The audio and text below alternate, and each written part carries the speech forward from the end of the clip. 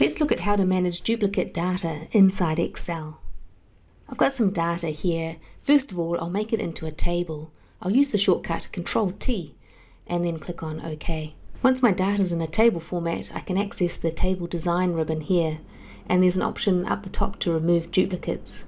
But before I do, I'd like to see the duplicates, because I can see at a glance Cindy Oliver is in row 5 and then she's repeated here in row 15. There may be more in here, but let's find the duplicates using conditional formatting. So select column D, which is our unique identifier for each employee. I'll go to the Home ribbon, Conditional Formatting, highlight Cell Rules, and in here you'll find duplicate values. So there's only one duplicate and it's found and highlighted that for me. I like that you can use the filter arrow up the top to filter by colour. So now at a glance I can actually see those duplicates before I delete them. That's quite helpful.